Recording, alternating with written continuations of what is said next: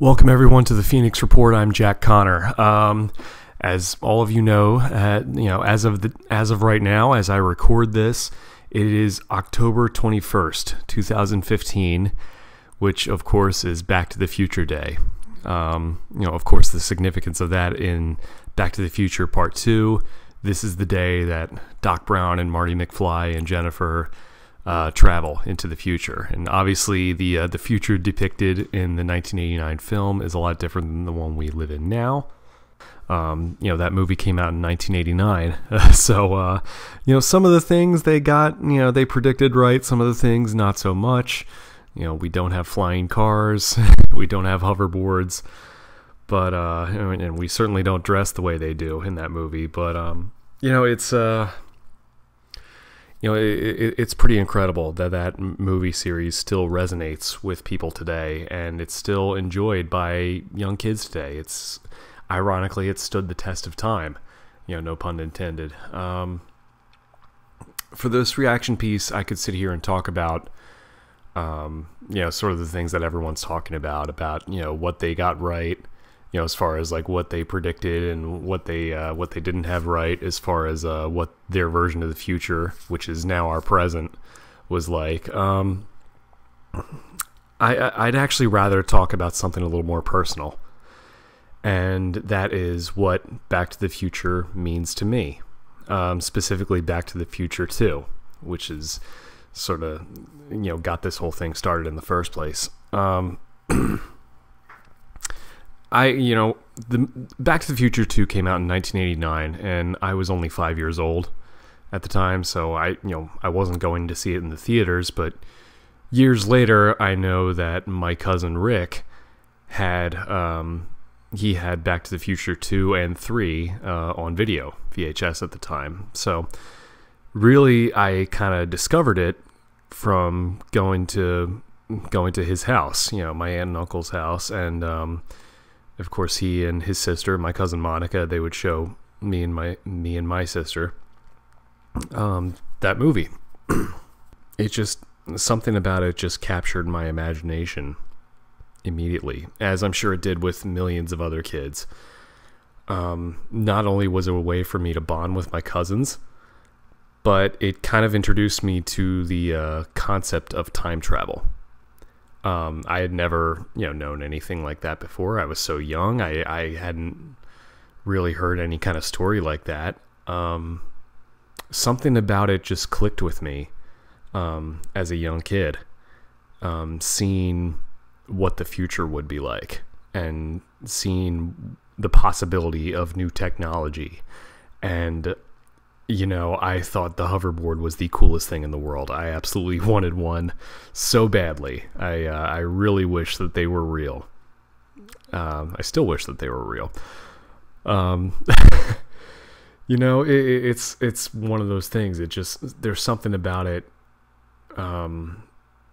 Something about it kind of got me interested in things like science fiction and technology and stuff like that. And obviously, I'm no scientist, but, looking back, I can only imagine the amount of kids who felt the same way I did and who were inspired to develop new technology and to, create things and think of new things. And really, I think that is very important, because it inspires change for the better. And I think that's what good science fiction and good storytelling should do. I look at things like Star Trek, which I'm not as necessarily a huge Trekkie, but I look at depictions of what our future could possibly be, and the idea that as we grow older, that as humans grow older, that we could have a more positive future, and that technology could bring about change for the better, I think is a great thing. I think it inspires people. I think it gives people hope. I think it inspires them to want to do better and to make positive changes in the world.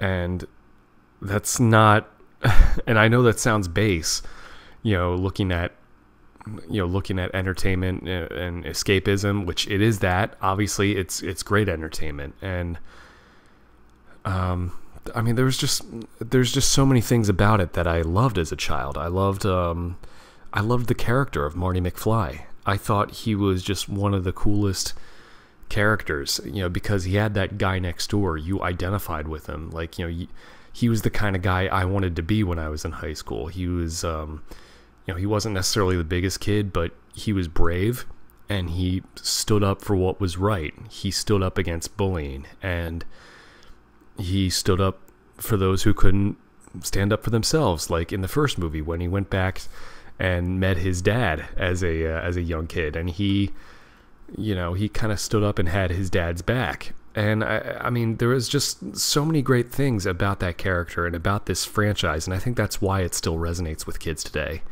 I mean, yes, it's dated, obviously. That's the whole point of it. But I mean, things like that, like the concept of being a teenager and looking at your parents when they were young and empathizing with them and seeing what they went through. It's just, those kind of stories, they never get old. And I think people will always be able to identify with that in some way. And the second movie in particular, Going to the Future. And I think,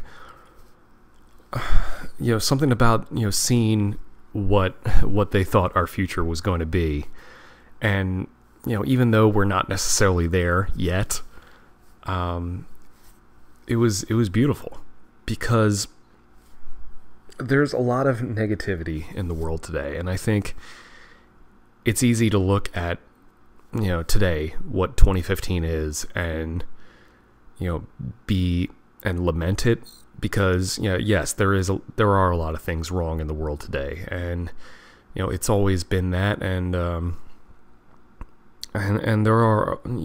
there is a lot of evil in the world, unfortunately. I mean, that's a fact of life.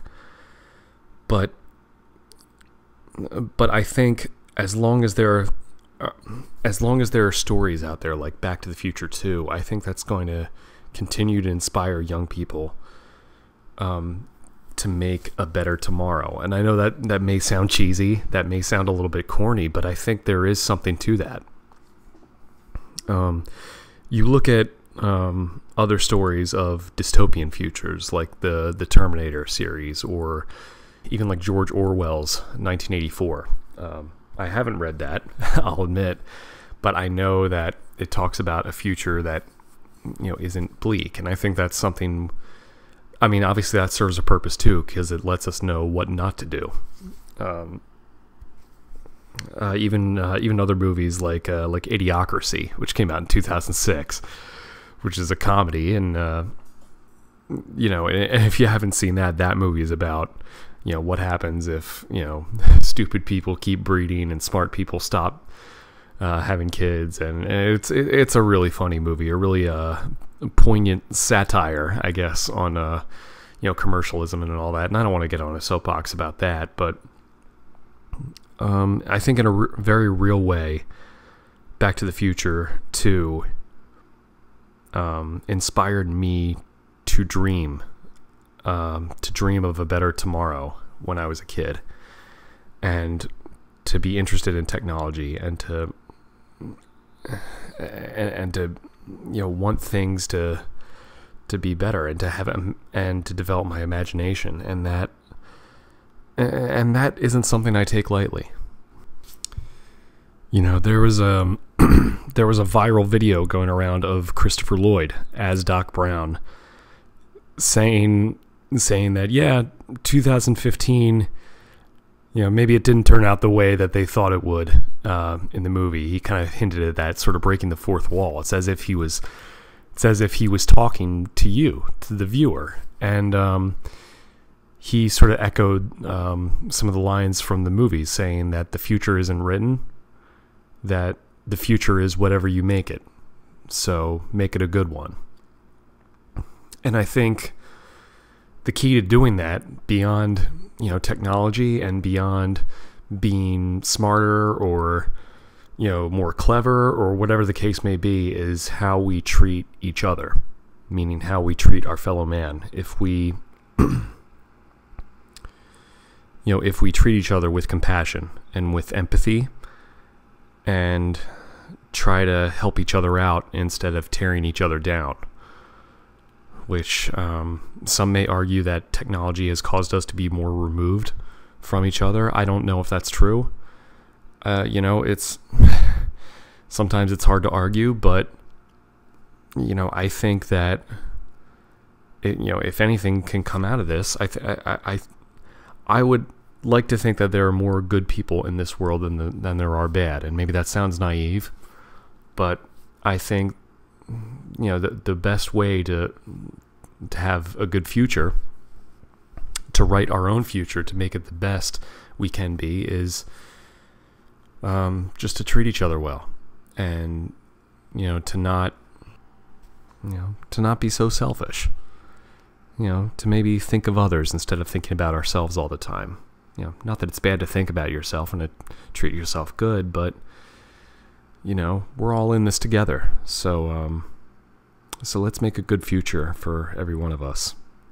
That's what I hope the big takeaway from Back to the Future Day is.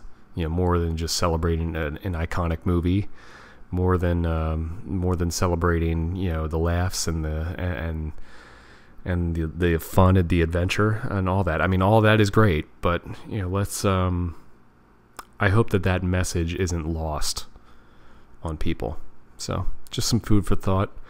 Hope you guys had a great Back to the Future Day, and and thanks for tuning in. So make sure you follow me on Twitter at jackxconnor, like me on Facebook at facebook.com/jackconnormusic, and feel free to check out my band at www.vertebreaker.net. And if you have any questions, comments, or suggestions, make sure you email me at jackconnorpodcast@gmail.com or tweet me with the hashtag Phoenix Report. And if you're listening to this on YouTube or iTunes, make sure you subscribe, leave a comment, and go back and listen to all the other episodes. Thank you for listening. This has been the Phoenix Report with Jack Connor on the twobadbrains.com.